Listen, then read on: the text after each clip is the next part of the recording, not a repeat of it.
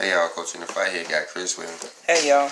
And we're looking at this experiment by Maverickstar Reloaded, and I got some questions about it. Okay, now the way he did it was he had his compass and he had his magnet that was right next to his compass.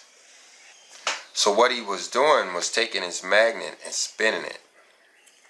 And you can see how that creates a pole shift. Right. You see how the pole shift is pretty violent. If I were to get it right. Right? And basically what he says is right. When it gets to 40 degrees, there's an actual pole shift. But the problem that I have with his experiment is that his magnet is this close, as if the thing that's acting on the magnetosphere is this close to the Earth. Right. Now he doesn't use it where his magnet is right above the Earth, right? Or right in the Earth's core, because then wherever the core turned, it would turn, and the core is not all of a sudden going to make a quick jump on its own. Under its own power. Something has to be acting on it to make it jump. Right? Right. And once it jumps, then the poles will jump. But there has to be something acting on the core. So the problem that I have with his experiment is that he has his magnet here. What's acting on the magnetosphere from there?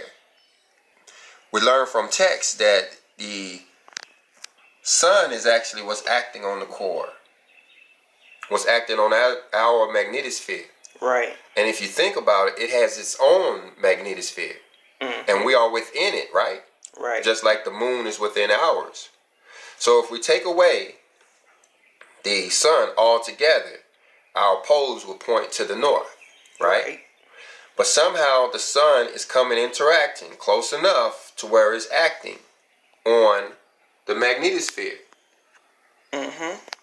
Now, the thing is, I can get so close that I can still create a pole shift when it rotates. See that? I'm creating a pole shift. Right.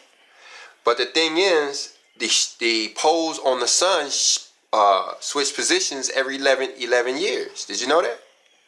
I knew there was a period, but I didn't know it was so close. Right. So we understand that it's the sun that's acting on our magnetic field, and its magnetic field changes every 11 years. Mm-hmm. So when you look at our pole, is it flipping every 11 years? No. Well, according to our experiment that we're doing here, our sun is too close. Our sun needs to back up just a little bit. To where only the major pole shifts affect the Earth? Well, what we're showing here is there such thing as a major pole shift? So you get here, and you have the sun that's still now changing its pole every 11 years. Right.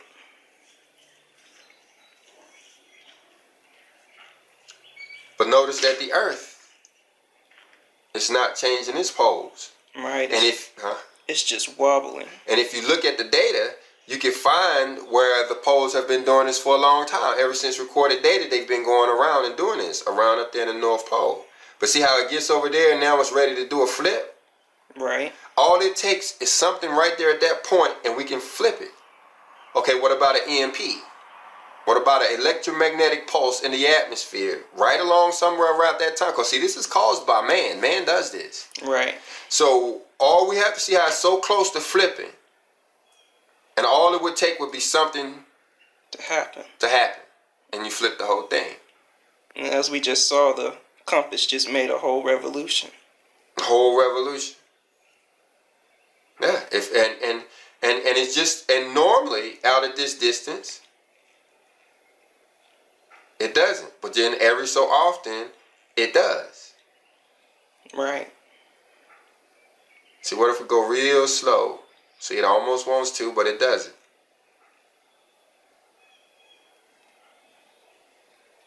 And all it and see, this changes throughout the year, right? Right. Sometimes the sun is a little bit closer. And so if something happened when the sun was a little bit closer, then yeah, we got to flip. Right. Well, guess when it's the closest? December, right? Right. And if you're following, you know, Hanukkah, December 2024, yeah. Anyway, we'll say that part. Got some big things in coming. I don't know. I'm reading another book. But I did want to share this with the guy because I have been thinking on this. Like I said, his thing is here. Right. But there's nothing doing. And there's your...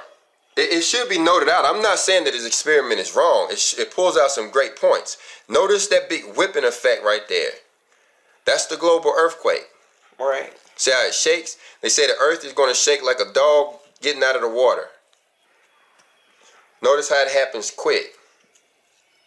Mm-hmm. Right? So that's the whole earth in a twinkling of an eye. Right? And so there's a lot of things that's lining up with this. But we'll try to put out more videos on it, Lord willing. Okay. So I guess that's that on that. That on that.